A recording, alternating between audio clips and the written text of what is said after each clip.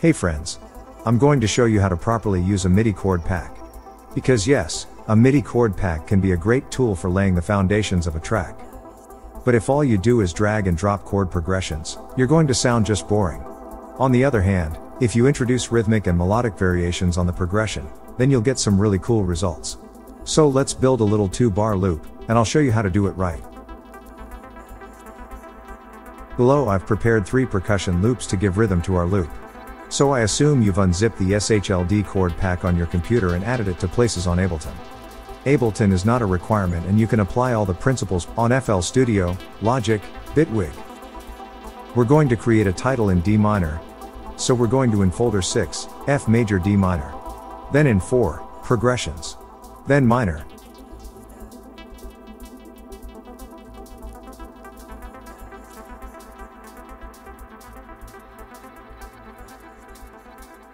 We'll drag and drop the first progression onto the pad track.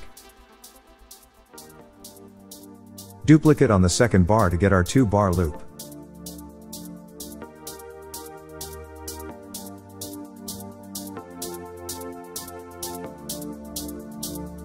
And we'll introduce melodic and rhythmic variations. First, on the 4th and 8th beats, we move up an octave the bass note of the triad.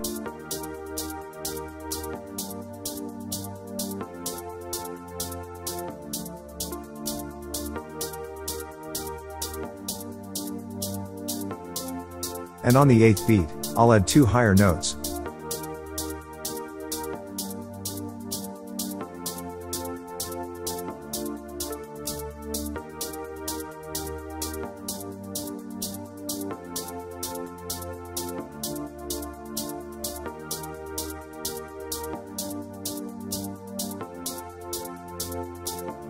With offbeat timing, to give the progression a bit of groove.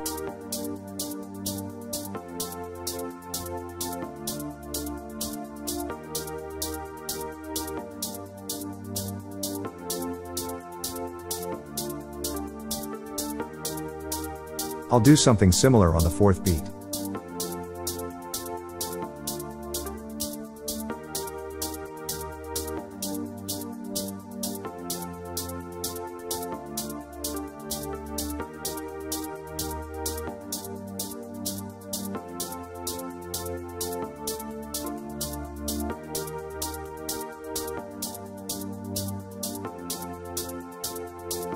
On the 2nd beat, I'll move a note up an octave.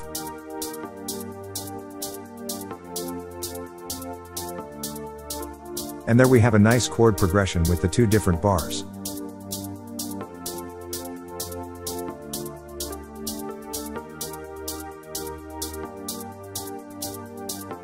Now on to track 3, where I've prepared an arpeggiator, set to 1/16, with an analog pluck sound, which will contrast with the pads.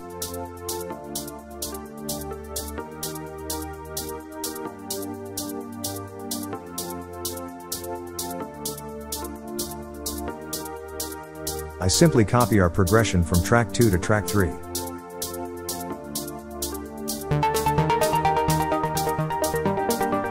Sounds nice already, doesn't it?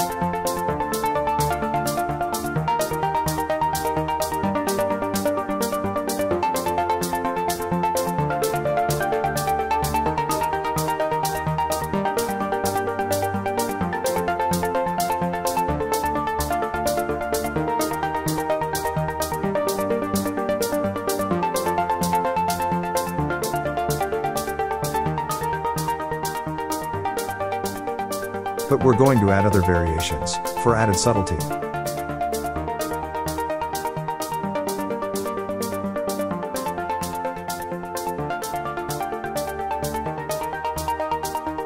On beat 6, I add a note.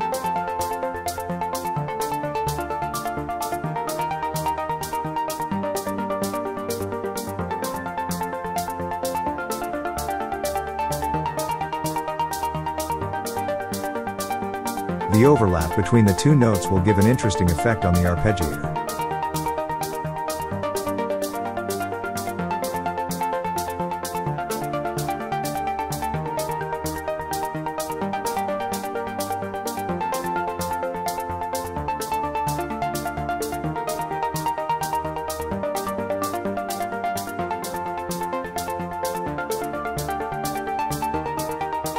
More variations could be added, but I'll move on to track 1, with a keys type instrument.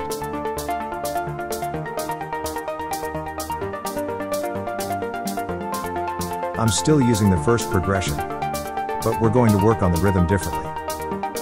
We're going to use rather brief sounds, as the other 2 tracks already take up quite a lot of sound space. I refer you to Alice's video above, if you want to better manage the sound space that the different instruments take up.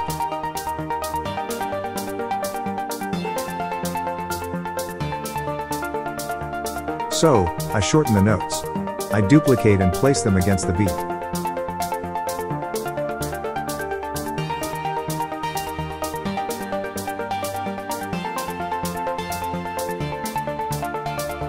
It's already nice, but we'll do better.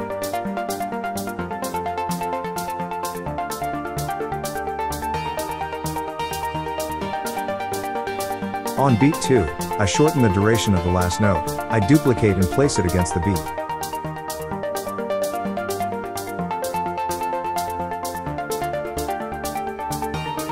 Ditto for beat 4.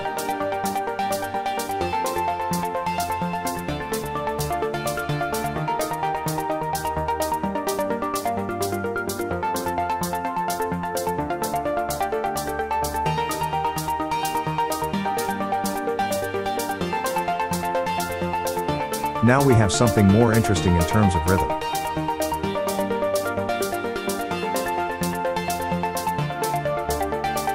I adjust the notes a little, for more variation.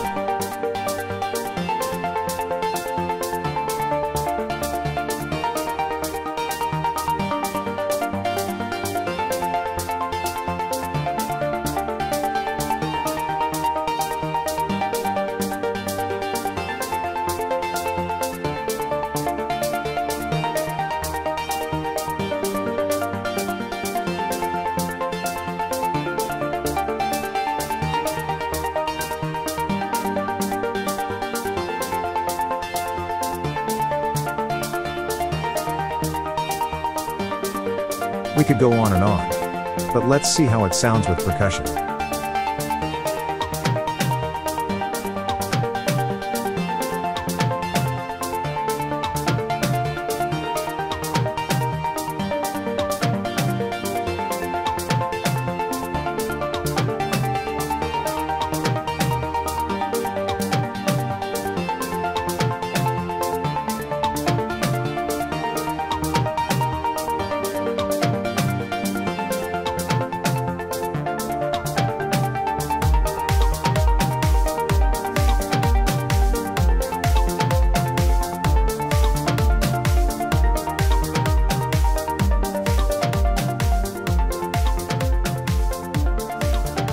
Now you can have fun with this loop.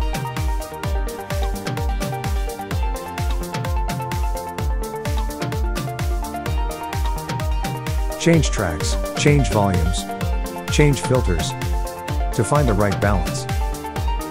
Change the groove of the notes.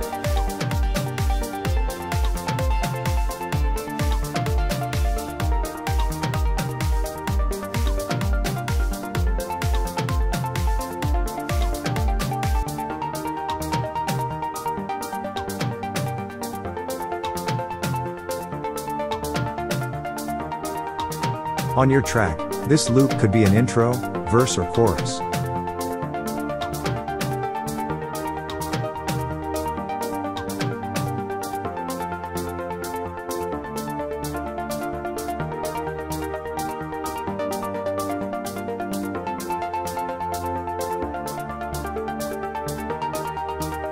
Create 3 or 4 loops, in the same key, with different chord progressions, and you're sure to have a great track to listen to.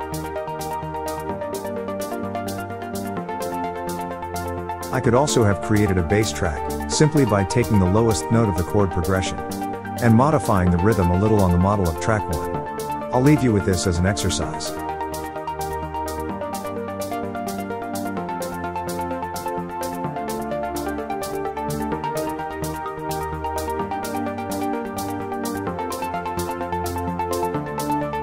Thanks for watching. Please like and subscribe to support this free chord pack.